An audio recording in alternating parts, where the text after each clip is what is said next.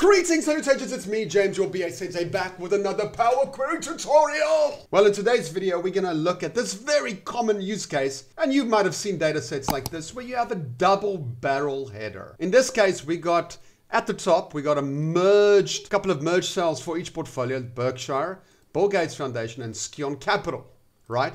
We got the Tesla, or we got the stock codes here, like Tesla, Apple, Microsoft. And then underneath each of these portfolio codes, which is the merged cells, we got the actual headers with the actual data in it. You can see it's not consistent right through each portfolio. So what we want to do is we want to take this double-barreled data set like this and convert it into this beautiful table over there. We're going to learn a lot of new Power Query functions doing this.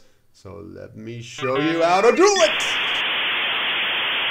All right, the very first step is we need to get this data into Power Query. So you select your data set, just highlight it, go to data, say from table or range. Now in this pop-up, just unselect this my table as headers because you don't want the headers, and you say okay. Now this opens Power Query for us. So now you can see it added this change type step automatically. I don't want that. I'm just going to say no thanks, delete. The next step, what I want to do is I want to isolate the actual content from the double barrel header. So I'm going to add a step, and in this step I'm going to say Table.FirstN, yes, to give me from my table, I want to get the first two rows of data, which is the double barrel header. I'm going to say, all right, there it is.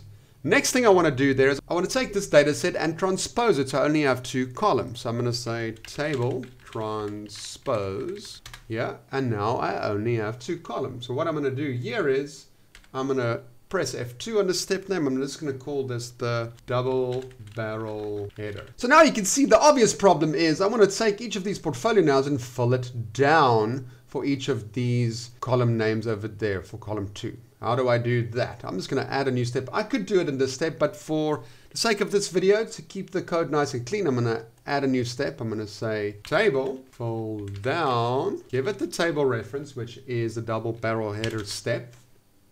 And you need to give it columns as a list. Okay, so I can just use Table.ColumnNames and refer to the double barrel header data set, close it out, and now it folds it down. Beautiful. I'm going to say F2 and rename this to fold down. Yeah. Okay, so now that we have that, what I want to do is I want to take these two columns and combine them as one, but with a delimiter in between. Once again, you could do it in this step. We could actually do it all in one step, but for the sake of this video, I'm going to do it very simply and show it in different steps. So I'm going to add a new step. And in here, I'm just going to create a little bit more space. We are going to use Table.CombineColumns in order to combine the two columns. And I'm going to refer to fold down. So the next part of my function is what are the source columns in this list? That's going to be simple. I'm going to use Table.ColumnNames, and I'm going to refer to the full down data set, which is the step we're referring to right now. Yes. Add another comma. See, now it's looking for a combiner function. I'm just going to say yes for each row in this table. Use text combiner. And we use the underscore, right? And I want to delimit that by a pipe character, right? And I can close the bracket. What do I want this new column to be called? I want this to be called merged, right? And I want to close it out. There we go. There we go. You can see this is actually a table, right? You can see that little icon. This represents a table. I want this to be converted into a list because the next function I require this to be a list. So I'm just going to add in square brackets to convert this into a list. I'm just going to take the column name and put it in the square brackets. Yes, and say okay. And now I see it's converted to a list. I'm going to go refer back to custom, press F2 to rename this to combined header. Cool. Now we have that. Now that we've dealt with the header and we've created like a unique key value for each header, for each element in the double barrel header over there, I want to now look at the actual content. So in this step, I'm going to refer to the source. Right, so now there's a source. I want to exclude the header, so I'm going to say table skip the first two rows of data. There we go. So now we have the data isolated from the double barrel header over there. Now there's a pretty cool cool function where I can convert every single column here into a list. The reason why I want to do that is because it's got a great property when I put it back together to indicate a column name, which I'm just going to use this combined header for. So what I'm going to do is I'm going to say Table.ToColumns, which will basically convert each one of these columns into a list. You see each of these columns have now been converted into an ordered list. The reason why I did that, you're going to see now, is because I can take this now. So I'm just going to now start there with Table.FromColumns, because I'm going to start kind of rebuild it again from a list back into a table. And I'm going to say, you can see what are the column names, because we got the combined header already, combined header, which is that previous step.